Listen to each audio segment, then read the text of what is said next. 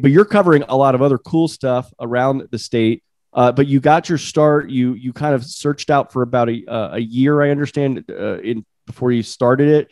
And then tell us about that. And then when you put the team together to do it, and who writes for it. Right. So it was just a journey of my own learning, basically just to figure out how to start a magazine. How do you get magazines on a newsstand? How do you print the magazine? How do you find a printer? What kind of paper are you going to use?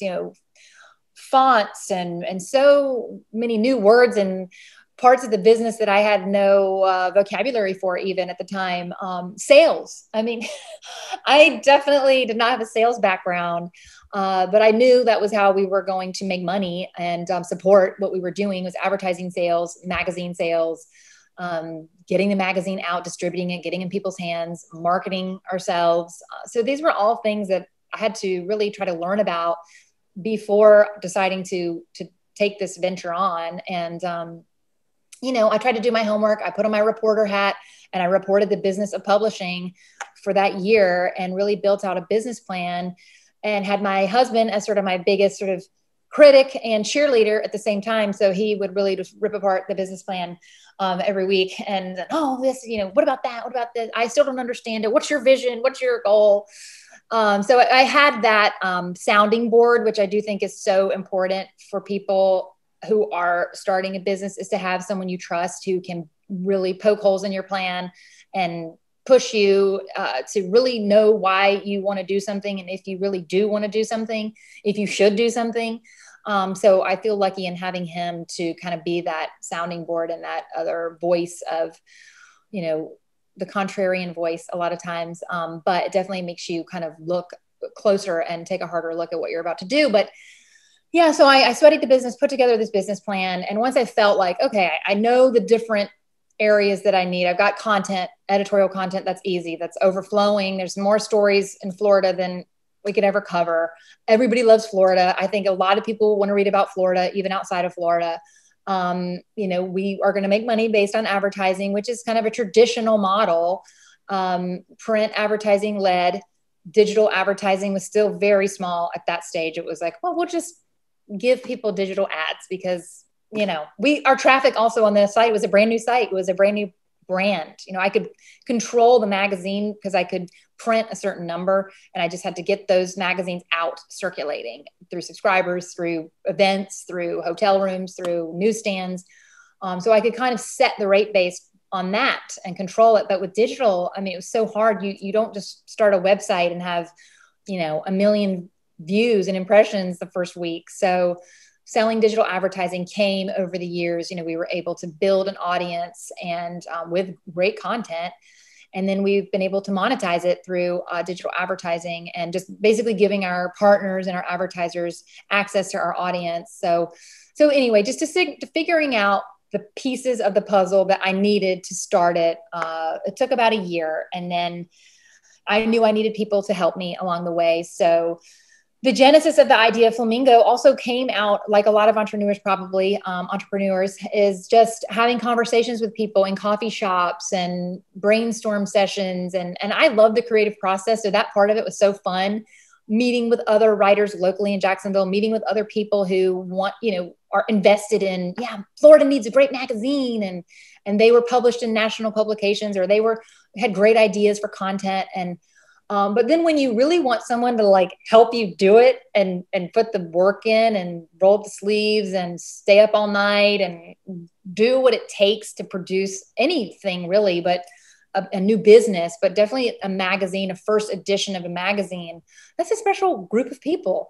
So I definitely sought out some certain people, didn't work out, and then organically kind of got connected with the first group of people that kind of helped from the very beginning. My original assistant editor, she was a friend of my sister-in-law's who lived here, is going to live here again soon. But anyway, she introduced me to this friend of hers in the neighborhood. She said, oh, Christina was a writer in New York City. She worked at all these big publications, teen people, this, that, and the other thing. So, it was through connections locally that I ended up assembling, the start of a team. I had my executive assistant editor, if you will, who was kind of my right hand on the editorial side.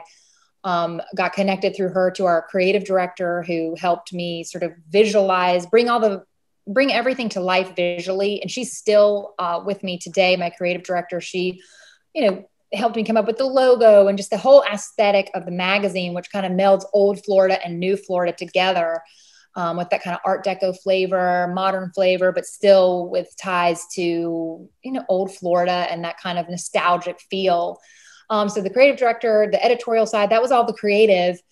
And then I really needed to seek out, some people on the sales side and the marketing side, which is still my area of improvement that I need to always continue working on. I think sales is kind of the beast of every entrepreneur. But there's the early group of people. A lot of them are still with me. Some other people came on board shortly after we launched with the first issue. But along during the time that I was kind of deciding on the business plan, I was also researching writers and photographers and people who create content throughout the state. I wanted to showcase the best writers, photographers, people throughout Florida, and just trying to find who those people were. And so I had also reached out to them. And one of the very first people that I reached out to is an author who I mentioned earlier, Diane Roberts. And she's a professor at Florida State, and she teaches English in the English department. And she's really focuses on their PhD. I think she also has some undergrad students too, but she's an author, she's a writer, she's an NPR contributor. She's fabulous. And she's such a unique voice. And I had this idea for a column called Capital Dame, and Diane was going to be the anchor voice of it if she would agree. So I basically went over to Tallahassee with my laptop and one slide with just a picture of what the front of the website might look like. And, sat down with Diane. She agreed to meet with me, who she had never met before. And I just had emailed her and said, would you meet with, I want you to write for this magazine that doesn't exist yet about Florida. And she was like, sure, let's have a drink at Waterworks. And so she and I met at Waterworks. Waterworks. What a place. Well, I just wanted to pause there because I thought there was so many things here just to reflect on in your story. One, I thought it was very innovative that you took your reporting background and skill set to approach sort of researching and almost like you were a reporter on how does a magazine or a print publication start? What's the business plan? What's that aspect? So I think that was interesting that it was a skill set you had. Let me approach this as like a reporter, like I'm reporting on how this is done, but I'm doing it for my own interest. And then secondly, that you had this collaborative element with your husband first, with the looking at the business plan, giving you honest feedback, honest criticism, and he might have had some background of that, and so I think that's good. So people have to understand like the understanding your skill set, collaborating with others, getting the feedback, because you don't want the feedback to come later when it's way too late. And then also the fact that you put together this team. And you just tried to pull in people that had a passion and interest and the ability to work hard and to work those crazy hours that's demanding of a journalist. And then of course, seeking out expert advice, right? And going to Tallahassee and going to FSU and speaking. And I think earlier you mentioned relying on some of the contacts you had at Georgetown, some of the professors right there. And looking at, because as you said, you really, I think your passion and your background is a journalist, a reporter, a writer, but you need to have a lot more hats if you're running, advertising, sales. I mean, it's a business that requires a lot of things. And of course you want to write and do these things, but and then you had this special passion for Florida too, and trying to, have a mission of a magazine that brings it all together. So I think there's a lot to be said. And I think it's another reason why I think others recognize, and I did too, to have you on, because you are an agent of innovation and